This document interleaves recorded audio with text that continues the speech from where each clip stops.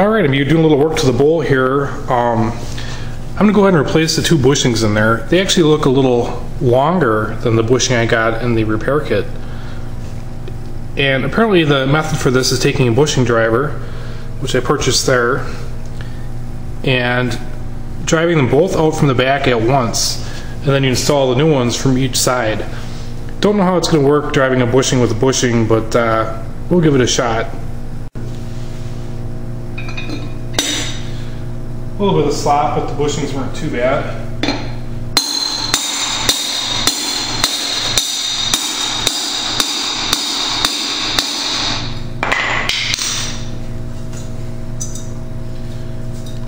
Looks like it's working. The inner one's coming out.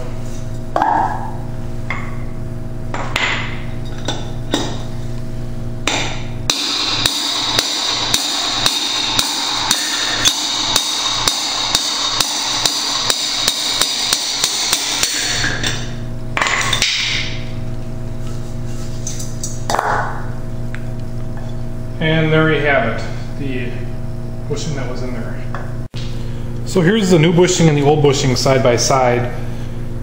I actually like the size of the new bushing better because the old bushing interfered with the seal. It wouldn't go in there right, and if you remember from the first video, it wasn't even in the bowl. It was just hanging in the shaft doing nothing.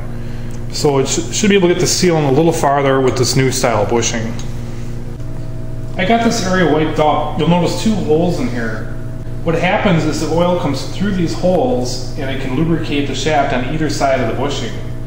So when I press my seal in, I'm not going to want to drive it down until it plugs those holes. I'm just going to go flush with the end of this bowl. Okay, I'm going to drive the new bushing in here. And I'm just going to go till the leading edge of the bushing is flush with this groove on the inside of the cavity.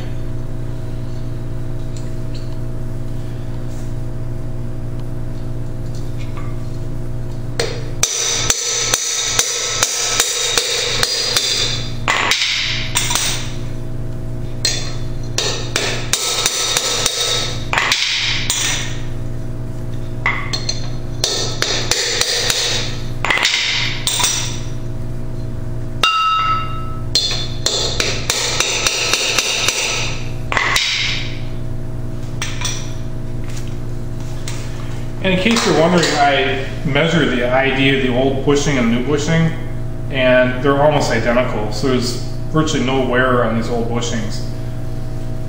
The inside bushing did have a lot of corrosion on it though, so that was really the main factor, along with the seal interference, as to why I changed the bushings.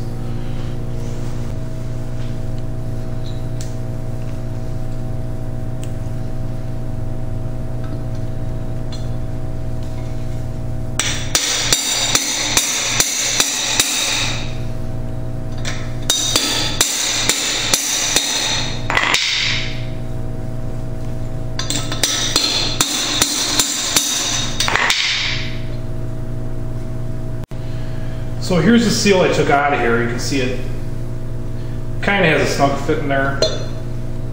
Here's the seal they gave me with the kit, and it's actually a really loose fit. So loose as where it would come out of there.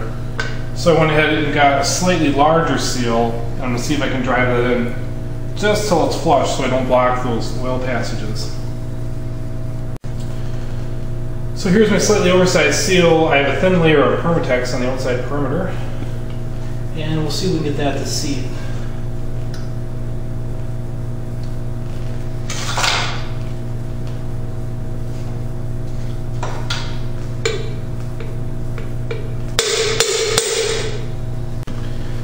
Alright, so I got my oversized 28 by 42 by 7 seal in there. ID is the same as the seal that was supplied in the kit. Really had some problems getting that seal in there. I actually had to sand down the outside. It ended up being about 15 thousandths larger than this one by the time I was done.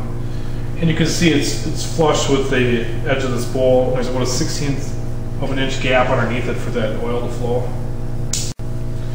And you can see I've installed this seal with the spring facing the impeller as instructed to actually install all three seals with the spring facing the impeller this one and the two on the thrust bearing. Okay, here's my shaft. Turns out the new bearing was the exact same ID as the old bearing, so I had to do something and I had it knurled. It wasn't very expensive, only cost 40 bucks. It turns out that the JA pump actually does not have a rear seal on that thrust bearing. So it's basically just this. So I'm going to go ahead and press this on with some Loctite 680. Alright, I'm going to clean up these pieces with a little brake cleaner. Get all the oils off of them. And also clean the shaft.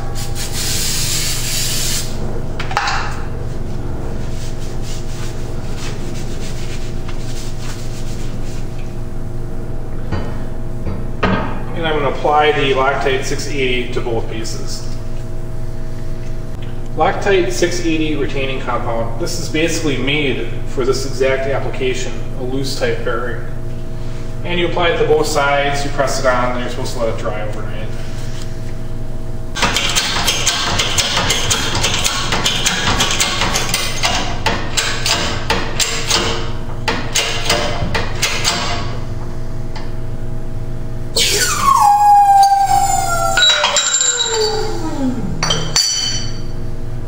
That's a press fit.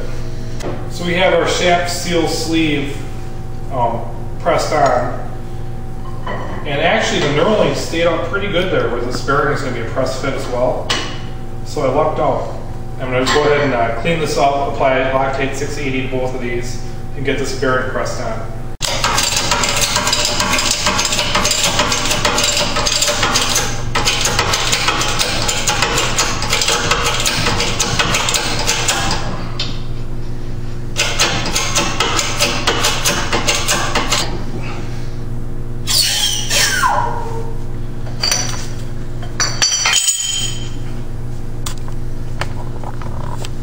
Alright, I got my bearing pressed on. It was a really good press.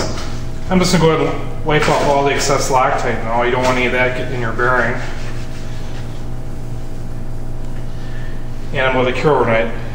You can see it's actually right at the snap ring groove, so it pressed on to the perfect distance. There were some other really good suggestions on fixes for this. One thought I had was adding weld and turning it down, but the problem with that is you risk warping the shaft. Another for the seal sleeve was drilling and tapping it and putting a set screw in it. I like that thought, but that wouldn't work for the bearing. And another suggestion was having it hard chromed, but that sounded really expensive. And I'm actually pretty pleased with the way this went together, so I think we'll be alright. Working on the bowl, I went around all the mounting holes with a blind hole tap. Really got a lot of crud out of there. Looking at the bowl vanes itself, they're really pretty beat up. So I'm going to go ahead and clean them up a little bit with a non-ferrous burr.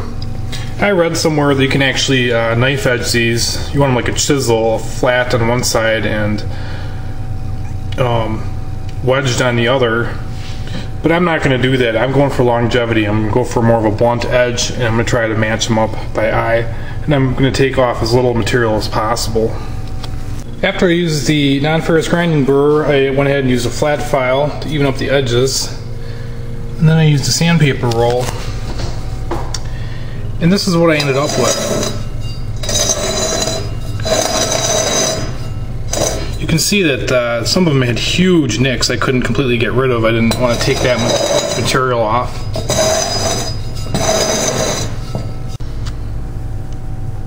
Another note on this, you can see that I had the oil seal and the bushings taped up. You don't want to be getting shavings in there. And I also had the oil cap on the back. Another thing I did to this bowl is where you add the oil, I got rid of the original plug and I got a stainless plug, drilled it and tapped the center of it so I have a screw. That way you're not constantly going in and out of those aluminum threads. Aluminum threads don't really last that long, so now I have a steel to steel contact there.